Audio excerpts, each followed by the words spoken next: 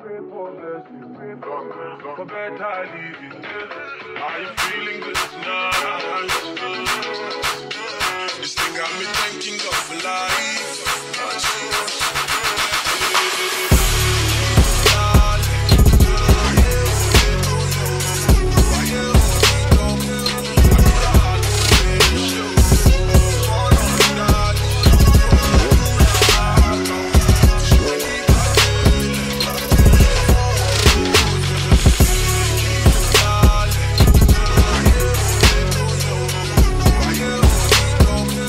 What's up, everyone? Welcome back to another episode of Uniquely Dreamers. You already know I am your host, Fanta, and in today's video, we got a special guest back. We got my cousin OUMOU here. You understand me? I got my cousin back, OUMOU. If you guys didn't watch, she was on my first season. If you guys didn't watch that episode, you should, because it would make a lot of sense. A lot has changed. So we're going to talk about a lot of things that has been going on. But first and foremost, thank you for coming back. Did I have a choice? No. But nah, of course, anytime. Yeah, obviously the platform is a little bit different. We can't do in person because of just time being, and with the pandemic, with studios, like I said in the other interviews, it's very hard. So Zoom is the best way to get everybody to do videos, and to do episodes. So a lot has been going on, business has been booming for you. But before we get to that, in the old episode we did, you were talking about getting ready to do Shop OUMOU. And also the jewelry line that you have with your best friend. First of all, how did everything start from there? So we're just going to continue on, that journey from where we was at in that old episode to now. How did that whole thing begin? Well, the jewelry line is no longer. Mm-hmm. I kind of had my personal issues. Right. But we were both uninterested, basically. We weren't really motivated. We were uninterested. And yeah, I just hit her up one day and just told her, I'm going to move on because I have things that I want to pursue, and I can't do everything at the same time. Right. I can, but honestly, we were just uninterested. Right. But in terms of, I did tell you that I was working on Shop OUMOU, right? You did. Yeah. You did. And then with the pandemic going on, well, actually, no, I'm lying. Hold on, go back. That's how long ago it was. In January of this year, though, you did launch your Shop OUMOU, which with the pop-up shop and everything that you did. Mm-hmm. So that happened. So let's talk about business before to pandemic, because a lot has changed within the pandemic and everything. Yes. So, okay. Just like any business owner, you get discouraged. Let's just say that I don't want to say thank God for the pandemic, because, there's a lot that, but the pandemic really motivated me. Right. And because of the pandemic, my business boomed, basically, because it was a time I was very discouraged. Wow, everywhere is on lockdown. Nobody's working. No one's going to buy anything from me. Right. My vendors aren't able to ship anything to me. And I was just I just got really depressed. Mm-hmm. But then I thought, I'm just going to have to do it, because the thing about me is I like to be consistent. Right. And no matter the situation, I feel like I still got to keep giving and giving. And I just did it. And I made more sales during the pandemic than I ever did. And it was just wow. And I think that's a lot of businesses right now. They made a lot of money during the pandemic and prior. How did you think the response would be thus far with the whole Shop OUMOU thing? Because it's like you said, your platform grew bigger. Mm-hmm. It was more sales. People were buying merch. How has the response been so far? The response has been really great. It's really incredible that most of my supporters are strangers, right, and people that I've met off social media. Right. I honestly, up to this day, I'm just like, wow, like people actually love my stuff. And it's not even about them loving the stuff that I sell. It's they just love the fact that I put in a lot of work and my creativity and my marketing. And, like I just keep putting stuff out constantly. And then people love to see someone who is so consistent. So that's why they support. Like, I feel like if I could be selling anything else that someone else, I'm pretty sure I'm selling stuff that other people are selling, but it's just that I always try to make my marketing techniques unique and just be consistent. And that's how I get. I want to commend you a lot because you are vocal about mental health when it comes to business and how it takes a lot. And knowing you personally, you don't like help whatsoever. You have it a lot, but you don't like help, and you tend to be in this stress hole.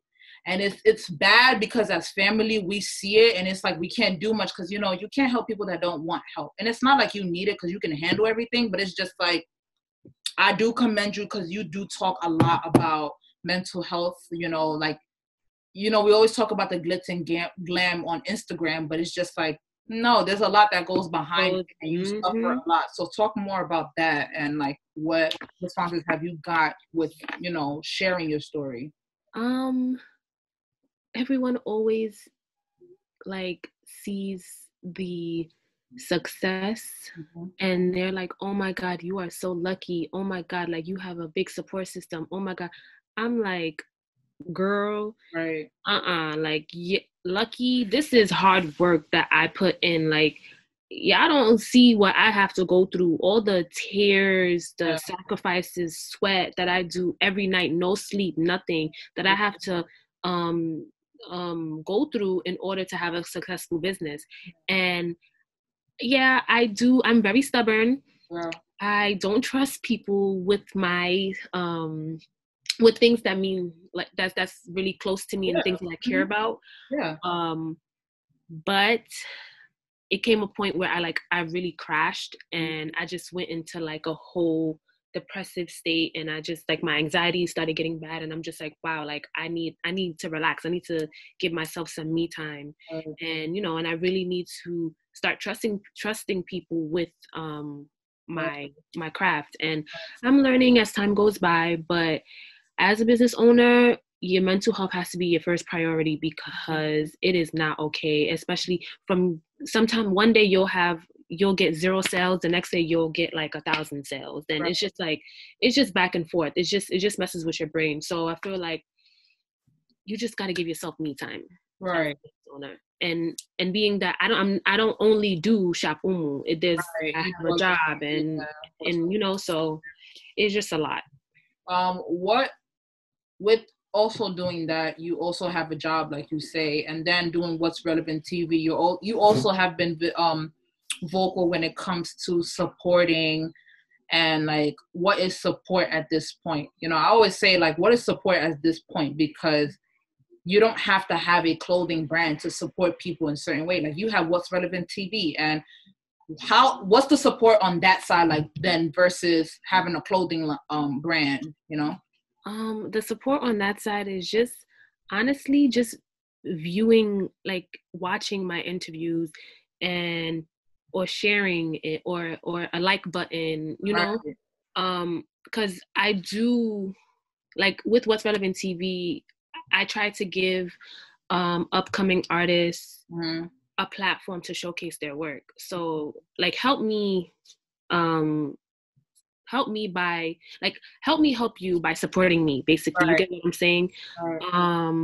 That's a whole another issue in terms of like, I've interviewed artists who think they're too big for life and they wouldn't even share their interview, and it's just like, okay, wow, you reached out to me for an interview. So the support is I feel like it ties in. It's kind of the same, even with Shop OUMOU, you can still share my stuff. You don't have to buy something. Right. But yeah. Now you just opened up your like a office / like, it's not a boutique, it's like more of like a showroom, right? Showroom, yes. It's a showroom / warehouse / office. So is this where now your inventory and everything would be in Yeah. this location. How was that process, getting that, and then like, trying to get ready for the fall collection and everything, and just, it was, just very glad that I get to get out of my room, because my room right. is getting a bit messy, Yeah. and I'm just grateful that I, like, basically what I always tell people, where you start is not where you finish. Like, I started this boutique out of my bedroom, and being able to have this showroom and warehouse is just really amazing, because Right. not a lot of people can do that. Right. But yeah, and it's easier for me now. Like, now I took a little break, Right. but now I'm getting ready for the fall collection, and we'll see how that goes. How's that? Like, what kind of pieces should we look forward to for the fall collection? What kind of pieces?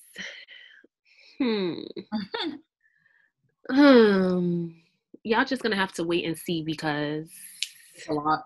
Yeah, it's a lot. It's a lot, but it's gonna be different. Like, I'm gonna have some cute jackets, Right.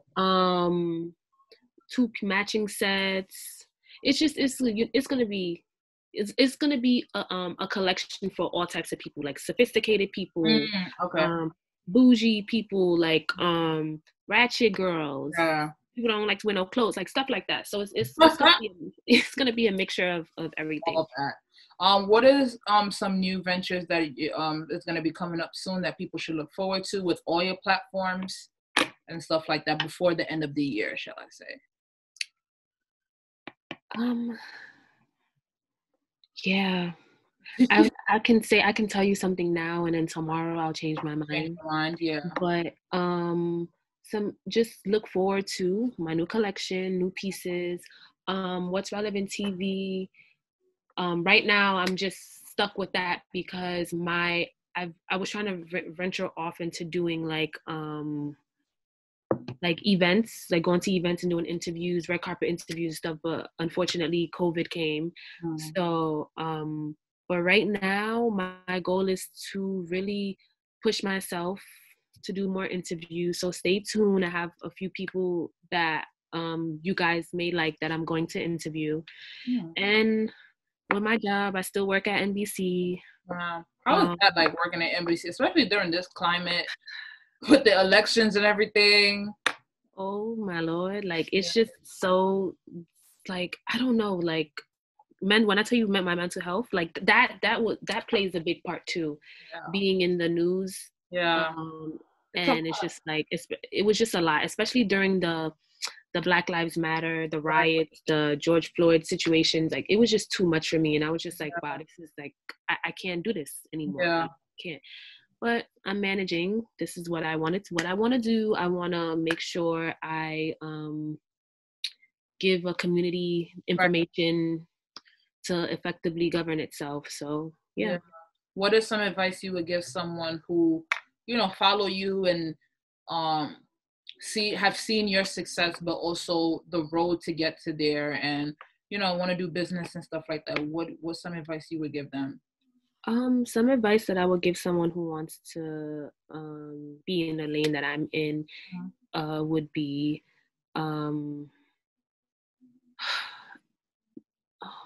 what is some advice? Wow, I had it all in my head and it just left. But consistency. Be consistent. Like, if you really want to do something and that you love and you want people to support you, you have to be consistent. No breaks. Like, I mean, you obviously take a break, but just be consistent. You get what I'm saying? Always know that, like I said earlier, where you start is not where you finish at all. And just do it. Go for what you want to do. And don't second guess it. If someone says no, that means yes. Like, if someone is telling you, I don't think, that means yes. Yeah, I think. Just go do it. That's about it. Well, thank you so much for coming back to the show. No problem. She was so busy, y'all. Like, it's hard to get this girl. Okay. So I hope you guys enjoyed this episode. Make sure you guys go follow her. All her description and all her information will be linked in the description box below. And I'll see you guys on the next episode. Peace. For better living. Are you feeling